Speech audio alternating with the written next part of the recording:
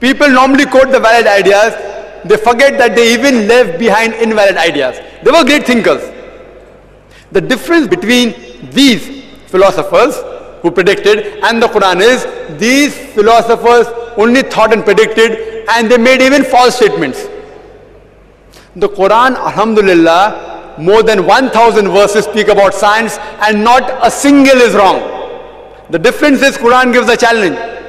To say that Prophet Muhammad sallallahu alaihi wasallam copied from these people and didn't copy the negative point, maybe one or two it's possible, it's for fluke. But to say that all the thousands of verses the Quran speaks about science were copied is illogical, because Quran gives a challenge. أَفَلَّا يَتَدَبَّرُونَ الْقُرْآنَ وَلَوْ كَانَ مِنْ عِنْدِ غَيْرِ اللَّهِ لَوَجَدُوا فِيهِ اخْتِلَافًا كَثِيرًا. In Surah Nisa, chapter 4, verse number 82, do you not consider the Quran with care? Had it been from anyone besides Allah, there would have been many contradictions. The next question from my brother on the right. Assalamu alaikum. My name is Faisal. How scientifically or logically can you explain that Allah subhanahu wa ta'ala, being omniscient, that is knowing the past, present, future and everything, sent scriptures before the Quran? Why didn't he send the Quran itself?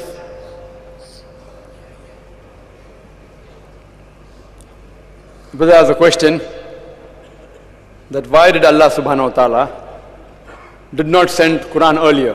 Why did he send the other revelations first and then the Quran? It's like you asking me that why didn't you first teach me medicine? Why I had to go to standard 1, standard 2, standard 3 and then do my medicine? You have to go in stage wise. All the previous revelations that came before the Quran, as I mentioned earlier, were sent only for those people and for a particular time period. The Holy Quran is sent for the whole of humankind, and its message is meant till eternity. Therefore, the previous revelations, they had not been preserved. Allah thought it right. He has divine knowledge. He knows when to send the final revelation. Not that he could not send earlier. Like the teacher knows how much to teach to a student. Should not go beyond the level. So Allah thought it fit that the humankind maybe had reached that level where I can reveal the final revelation. Allah knew that maybe previously the time was not right. Therefore, all the previous revelations, none of them have been preserved except the Holy Quran. Because Quran is the last and final revelation, and it will prove itself to be the word of God. It proved itself 14 years ago, will prove today, and will be able to prove till eternity, inshallah. The next question from the slip. The Quran says that Allah has made the earth for you as a carpet. This gives an indication that earth is flat, which is contradictory with modern science.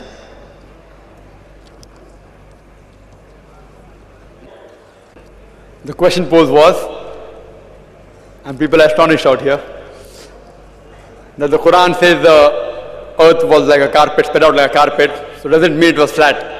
What the person is referring to is an ayat in the Holy Quran, in Surah Nuh, chapter number 71, verse number 19 and 20, which does say that we have spread out the earth like a carpet. But it gives the answer in the next verse, in verse number 20, so that you may walk and travel in the spacious path.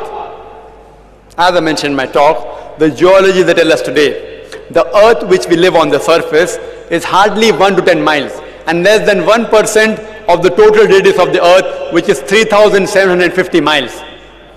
The top layer is a solid shell. The deeper layers are hot and fluid and inhospitable for existence of life. Nowhere does the Quran say that the earth is flat. It gives a similitude that we have spread out the earth like a carpet. People normally have a misconception that a carpet can only be spread on a flat surface. It's wrong. A carpet can also be spread on a spherical surface. For example, imagine that there is a big model of the earth, the globe, say about 10 feet in radius, very big. Very well, you can spread a carpet around it. It's possible. But Quran is scientifically also speaking that besides spreading out, today science tells us that the earth's crust, because when we lay out a carpet, we normally spread out a carpet on the surface which is not comfortable to walk on. Carpet is normally spread out on a surface which is not comfortable to walk on. So science today tells us that if the outer crust was not spread out like a carpet around the spherical earth, we would not be able to live. Because the deeper layers are hot and fluid. So when Quran says they have spread out the earth, it is referring to the earth's crust has been spread out like a carpet. And the reason is given so that you may walk in the spacious path of the Lord. Quran says in other places also that we have made the earth as spacious. Quran says this in Naba, chapter 78, verse number 6, we have made the earth as an expanse. It is referring that the earth we have made as wide. You know why? The answer is given in Surah An-Kabut, chapter 29, verse 56, which says, we have made the earth as a wide expanse for you so that you will worship me and me alone. So tomorrow you cannot say that the situation where I lived in, maybe Bombay, it was a difficult circumstances. Therefore, I was prevented to do good deeds and I did evil deeds. Allah says the earth is a wide expanse for you. It is spacious. You cannot give the excuse for doing evil deeds because of your circumstances. Therefore, worship Allah and Allah alone. There is no place in the Holy Quran which says the world is flat. In fact, I told in my speech, the Quran says in Surah Luqman, chapter 31, verse 29, and Surah Al-Zumur, chapter 39, verse number 5, that the world is spherical. And specifically in Surah Naziyah, chapter 79, verse number 30, وَالْأَرْضَ بَعْدَ ذَلِكَ دَحَاهَا. We have made the earth thereafter egg-shaped, like an ostrich egg, which is exactly geospherical. Hope that answers the question. Next brother on my left. Assalamu alaikum. Rahmatullahi wa barakatuh. My name is Abdul Subhan. I am an accountant. It is mentioned in Quran that Allah Tabarak wa Ta'ala says, no one can say what is in the stomach of mother, male or female. But on the other hand, science says, or is proving that male or female. So kindly give your bright light on this question. The brother posed the question that the Quran says that no one besides Allah subhanahu wa ta'ala can mention what is the sex of the child in the mother's womb, and today science is advanced, we can come to know by ultrasonography, etc., the sex of the child.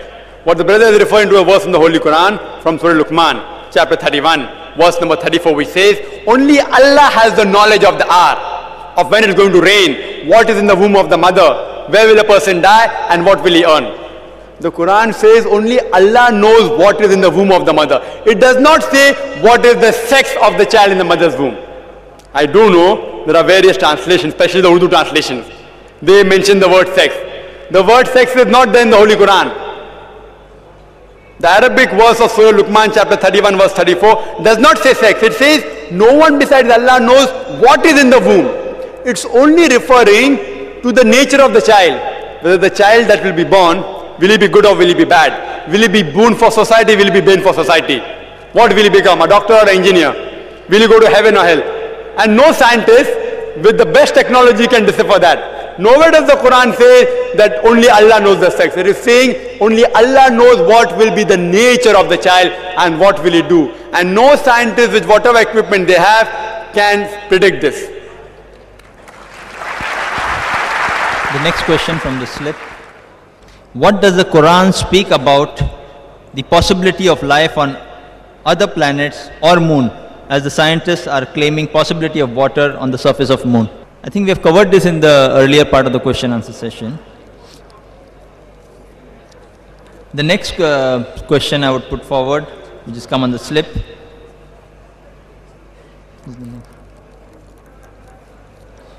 We have talked about astronomy. What is the reference towards astrology and effect of the position of stars and planets on human life? The Hindu mythology and belief lays a lot of stress on Janpatri and palmistry. Your comments, please.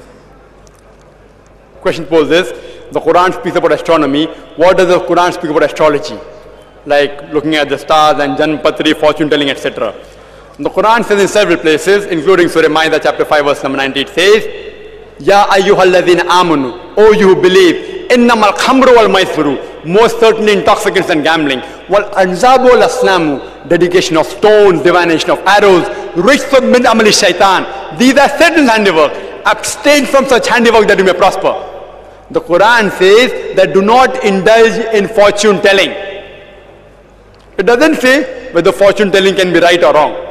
It says don't indulge in it. And we know there are many people who can look at the palm and predict your future by looking at the stars, and we know most of it is fake.